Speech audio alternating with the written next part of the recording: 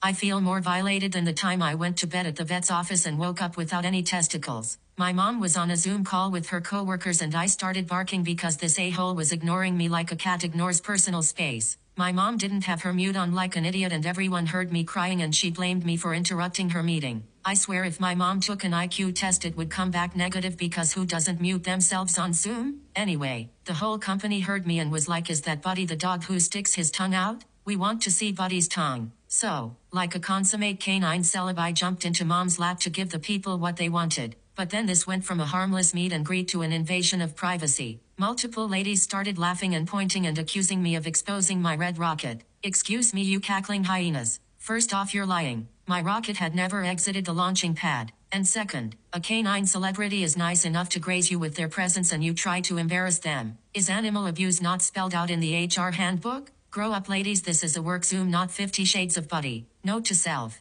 Next time make sure mom mutes herself and consider launching my own Zoom etiquette masterclass. Because clearly some people need a crash course in professionalism when a four-legged celebrity graces their screens.